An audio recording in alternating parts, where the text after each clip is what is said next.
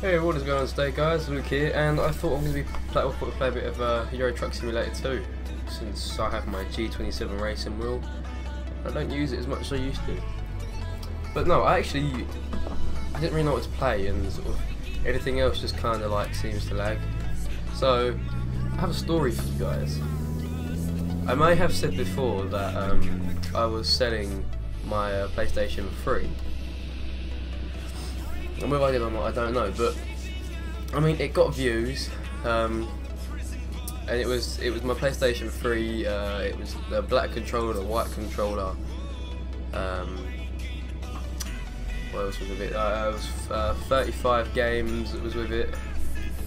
There was a wireless headset and the PS3 iCam with a bit of a lag spike there.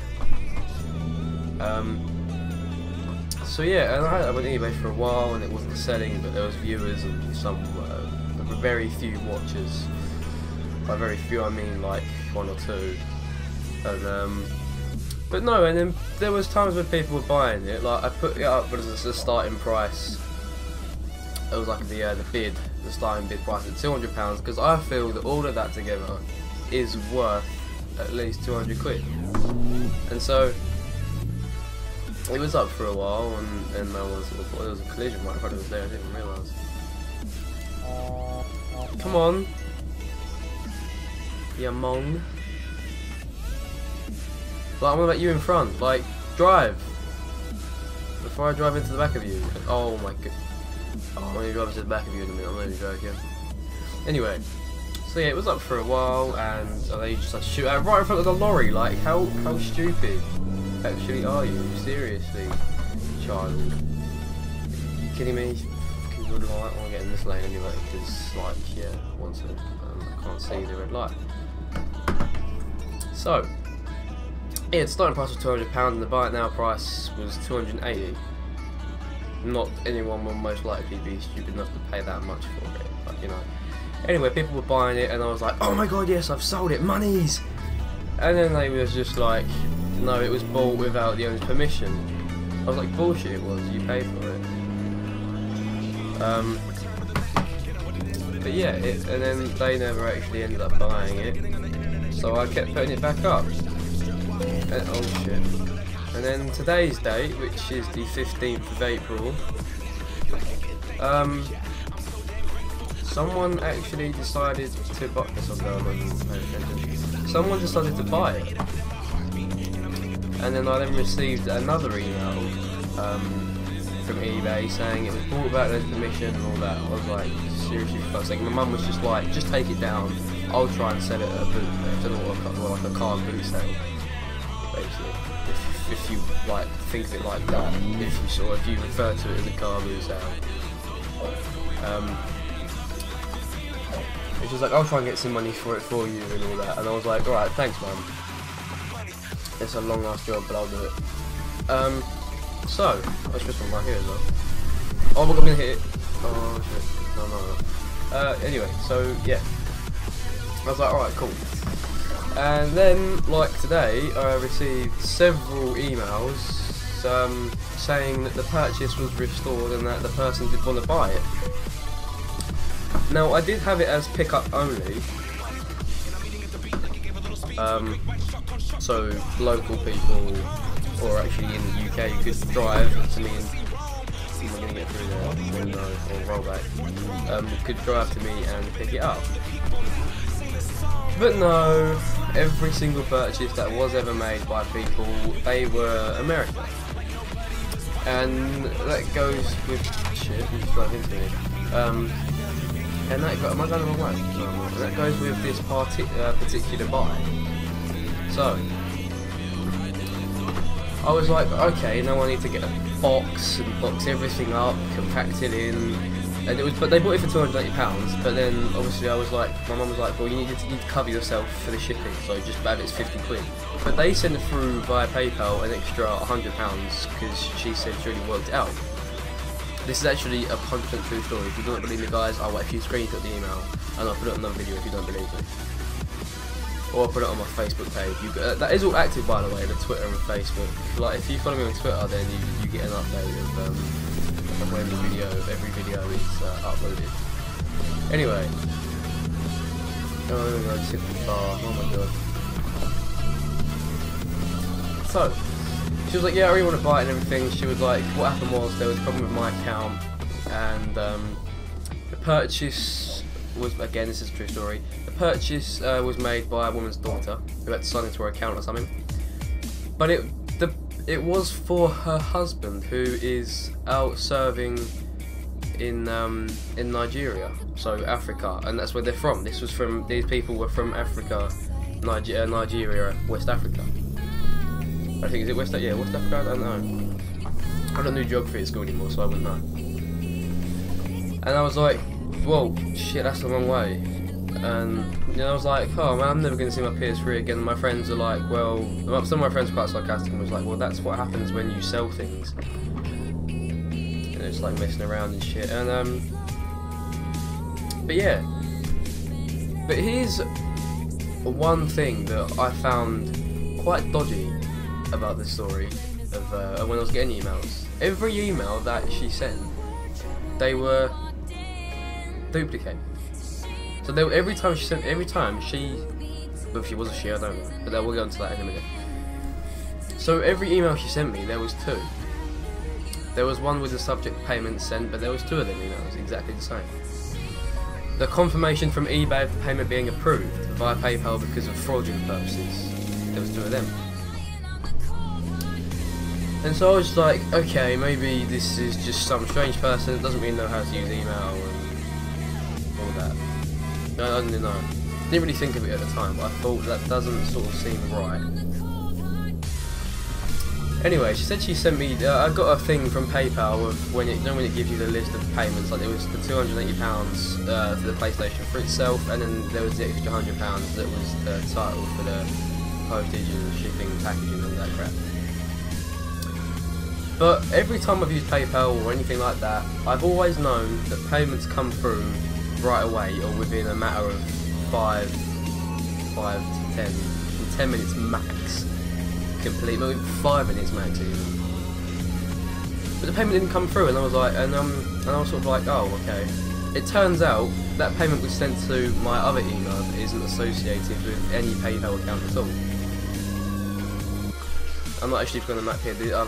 The buttons are all messed up on here, so basically this is how I get into the next high set of gears.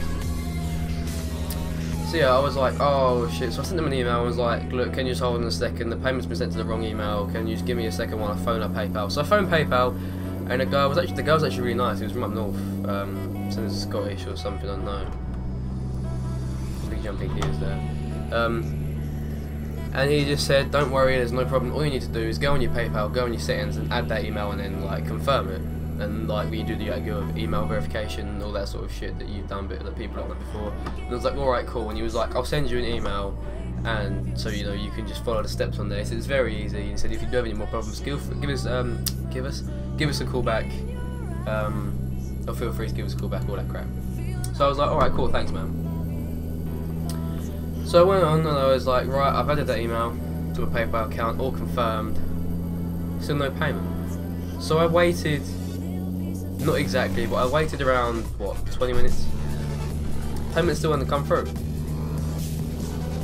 So I sat there and thought to myself, huh, payments usually come through straight away. Maybe it's just, because I just thought, like, just go with some random common sense. She's all the way out there in Nigeria, supposedly, in the bracket question mark, so no question mark. So yeah, and I was just, so like, I phoned PayPal and I was like, right, I told her I phoned up like 20 minutes ago, and I just wanted to know, like, I told her what had happened and like how long payments come through, and she said to me, well, payments usually, she said payments come through straight away on PayPal. I said if it's been sent to that email, because that's how it's done on PayPal, it's sent via email, then it will say there. But on the email that I was talking about earlier, the one from PayPal was saying what the money was sent for, and it gave you the list of the PS3 system itself and all things like that. It said down the bottom that it's been approved by eBay, like within the small print sort of stuff, and that it was pending, and that once I had sent them the shipping number, so once I had sent it and shipped it, I could then claim that. But when I went onto my PayPal account, there was nothing there pending. And you're going to bloody slow wire. So I was like, okay, this is weird. So again, when I was speaking to the woman on the phone, going back to that, this was obviously like in the future now, and I said to her like blah blah blah, and she said, well, what's the email that the payment was sent? So I gave her the email, and her response was, there is nothing on our systems with anything to do with that email. I was like, okay, so what does this mean then? Like, it's the wrong email, I've read it out wrong, it's some sort of mistake? She was like, well, what I want you to do is send it, well wait, just quickly, going back to what I said earlier about PayPal having fraudulent shit and all that sort of new stuff that they've got. That's where that part comes in. And she was like, well, send it to, she gave me an email which was spoof@paypal.co.uk. She was like, email us that and we'll get back to you. Because it may be someone trying to fraud you for money. If you don't know what fraud is, basically, I'd send them the PS3, but they'd never pay me for it, and there's a chance they could get away with it. So I've just lost like 100 quid on postage and packing on the PlayStation 3. So yeah, she was like, send it to that because it might be fraudulent. So I forwarded it and sent it to them. And about what, 10 minutes later, I get a reply back saying, thanks for sending it and everything like this.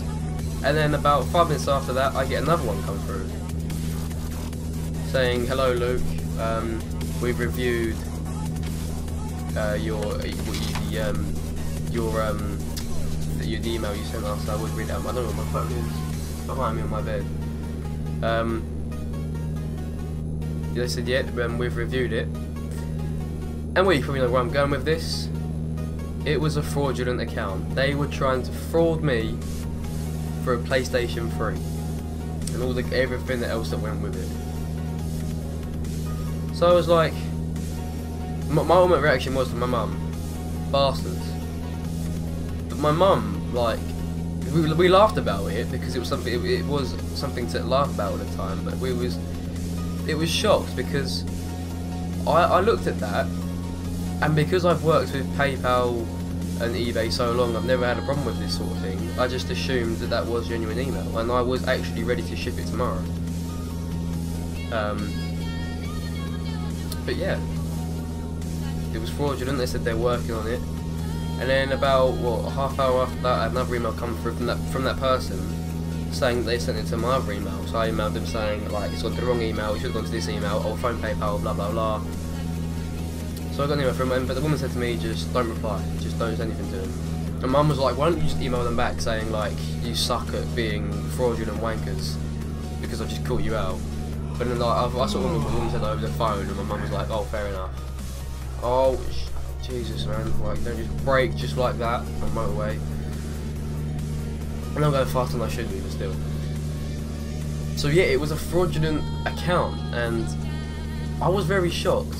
Considering that she said that her husband had just gone out to serve in Nigeria itself. I know there's some sort of war. There's always wars going on in Africa. I feel sorry for them people, you know.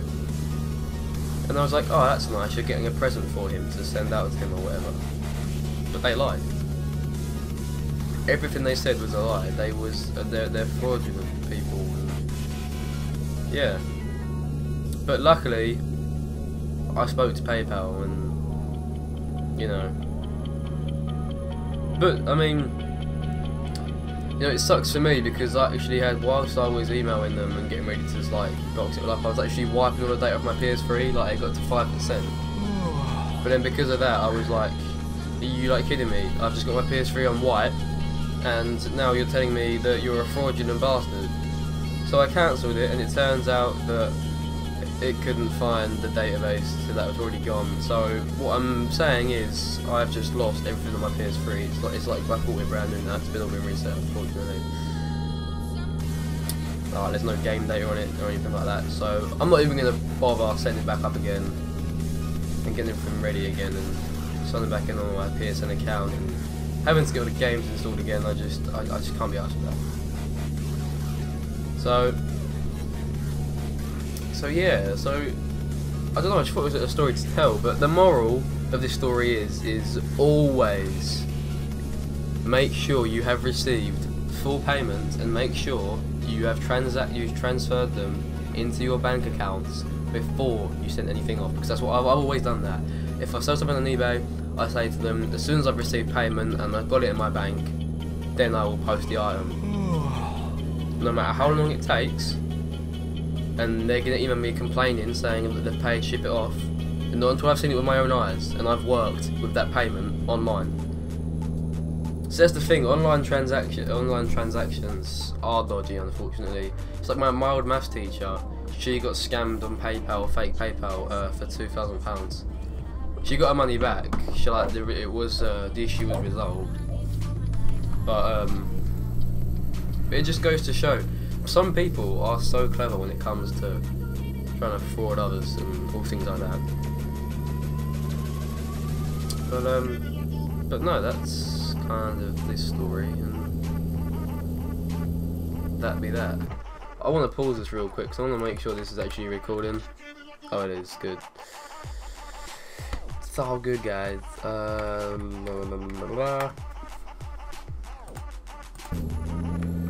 no, that's going to stay up there. Well, it can just stay there, I suppose. No, wait, actually, wait, F1. Oh, sorry for putting it off. Wait, apologies for the interruption, ladies and gents. Where's the hell? Wait, no, it was there. Where's it? There it is. I'll put that up there, just so I know how long everything's going on for and things like that. But no, that was basically the moral of that. I mean, as I said, it does just go to show the lengths people actually go to get money. I shouldn't have pulled that straight away, then it was clear. And well, I couldn't believe it. I mean, that's the first time anyone has ever tried to fraud me. I mean, in a sense, it's upsetting that it almost happened to you, but I don't know. I wasn't too bothered by it. I mean, I've still got it. I just haven't got 380 quid to go and spend on PlayStation 4 stuff. Or clothes, even. Whatever. Trainers, shoes, shit, I don't know. Stuff that my body enjoys wearing. That sounded quite weird. Why the hell did I say that? The fuck? Don't overtake me. I'm gonna catch up to you. You full focus. Come on, Kenworth K100. You can do it. I actually need to pull over and sleep. I might do that. Alright, I need to go into the high set. I really need to change that button from the map. I don't know why I chose that one as the map. No! Bitch! You're not overtaking me, okay? Suck on them apples. But yeah, I just thought it'd be a story to tell. I mean, I don't know, I didn't really have anything else to talk about rather than just sit and be like, hi guys, Luke here, today playing ETS 2, and then just chat shit about what happens in this game when I drive into people. But I might do that more often, like try and find stories for you guys and shit, but I'll pull over and then we go in the video there. But yeah, someone tried to fraud me, but my TSG, his stepdad, when I put a picture on Facebook and I was like, sold my PS3 to a Nigerian family, never gonna see this again. And he was like, yeah, until you like receive payment of PayPal and you'll never see that money again. And I was like, you were right. It's a fraudulent account. I don't know. It sucks that people do that, to be honest. Nothing better to do with their lives. They must be sad people. Not sad as in sad. Like, I'm sad he broke up with me. She broke up with me. I'm saying, you know. I don't want to tip this lorry because he's tipped really easily, these traders. But no. Yeah, as in sad, like, you're just a sado, mate. Like, sort your life out. It's just the lengths that people go to get money. It is surprising.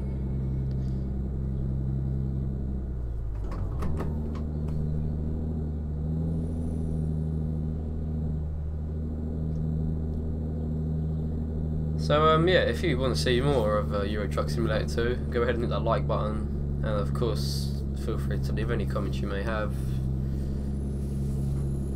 There's nowhere to pull over. He's wait, I don't know. Where's the yeah, I don't give a fuck that I'm getting tired. Oh no, the petrol station's miles away. Oh, I'm gonna drive into the back of him. Okay, well I'll just pull over here, slam the brakes on, and we'll just stop here. I think. Yeah. I'm sure we'll be allowed to stop here, right? Even though I can't sleep. Wait, that's not going to work though, because I need to sleep, but there's nowhere to pull over. Okay, well I'll figure something out next time. See, I was thinking of starting like a delivery sort of thing on ETS 2, but let me guys know. And yeah, thanks for watching, and see you guys later.